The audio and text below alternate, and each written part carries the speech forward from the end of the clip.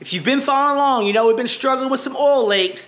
Changed out the gaskets and the type of valve covers that we had on our new engine, and we are able to seal them up. Even though I may have put enough seals and everything to stop it from coming out of the valve covers, I am pumping way too much oil into the top of my engine. Those valve covers are holding all of that oil and letting my oil pump go dry for even a second at a time. That's not a good thing.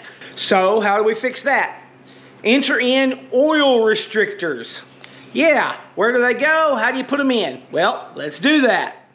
All right, so we're in a little bit of a tight spot here, but I want you to be able to see what's going on. These are the oil restrictors here. So they have a hole right here. See the hole? And then they have got a hole drilled in the side. All right, so oil is passing through them. So it's a metering block. What it's doing is it's controlling how much oil can go through a passage. Well, the passages that we're going to be restricting is where the oil is coming from the oil pump up the back of the block and where it pushes up through the galley that feeds all of the lifters.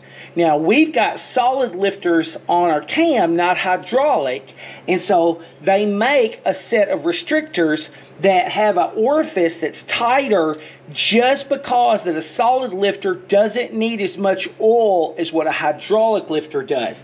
And it's going to cut down the amount of oil that's going to get pumped to those lifters. Well, that pumps through the lifters, up the push rods, and out into the heads. And so if we restrict it right here, we're restricting how much oil ultimately goes up the channel, down along the cam, through the hydraulic lifter or the solid lifter in our case, out the push rod and over into the head. That's how it's getting there. So we're going to choke that down with that hole right there is how we're going to do it. Now where these are located specifically is right in behind this flex plate. So flex plate or flywheel, either one's got to come off for us to do this. Let's get this off here where I can show you. Let's get them plugs out. Let's get them in. Lock this flywheel up here. See if I can't get a lock here on it. Like, let's see if I can. Yeah, that should work right there. There we go. I have to check. These are ARP flywheel bolts. I think these torque to 75 foot-pounds. I think, if I'm not badly mistaken, the stock ones are 60 foot-pounds, and I think these are 75. But I'll check. Alright, good there.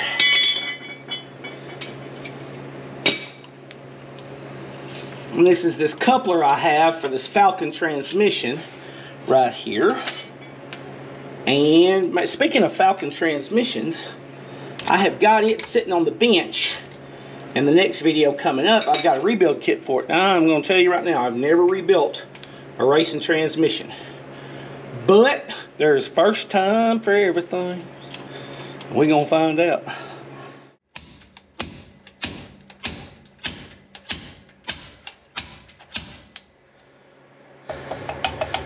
Well, she's coming, but whoo, is that slow.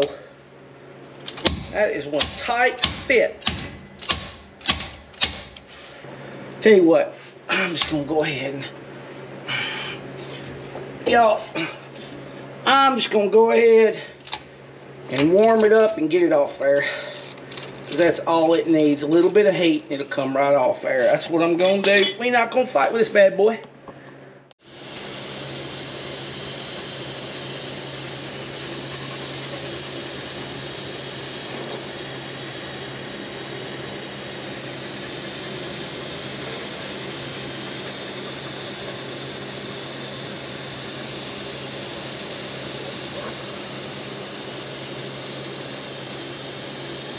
Tell you what, cut it off right there, drop that puller back on and see if it'll just pop off there. We might get lucky. It's got to come off one way or the other. Got to come off.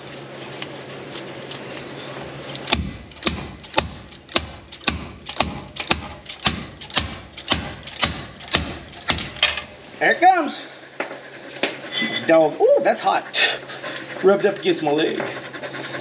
Okay. Alright, so this plug right here is going in that hole and that hole right there. But this plug's deep inset in there, And the shoulder right there, that's not gonna work. But it's fine. What I'm gonna do is I'm just gonna take some of that shoulder off on that block where that plug will sit on down and tighten up where I need it to, and it will work just fine. So I'm gonna take a 3/4 inch drill bit, and I left the plug in there because I don't want any metal to get in my oil galley or anything and into my bearings. So I'm just gonna take and I'm gonna drill this outside shoulder and then take the plug out, and that way I won't have any metal in there.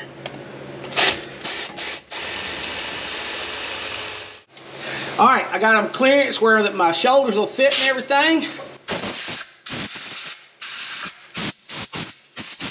And metal off that outside edge there. Get off there. And now I can pull these bad boys out. Like I said, all I did was just kind of drill down to it. I didn't actually drill into the plug. I just cleared that shoulder out around it. Oh, like that right there. All right. See how that's gonna. See how that'll work without. Oh yeah, that's gonna work so good. Yeah, because what it is, the O-ring goes up into the passage and just seals it up, and then makes it, it forces it through that restrictor. It works just fine. All we want to do is make sure it doesn't leak to the outside of the block. And these are aluminum, so you don't go crazy tightening them up. Just load them up with thread tape where they'll seal up and let her rip.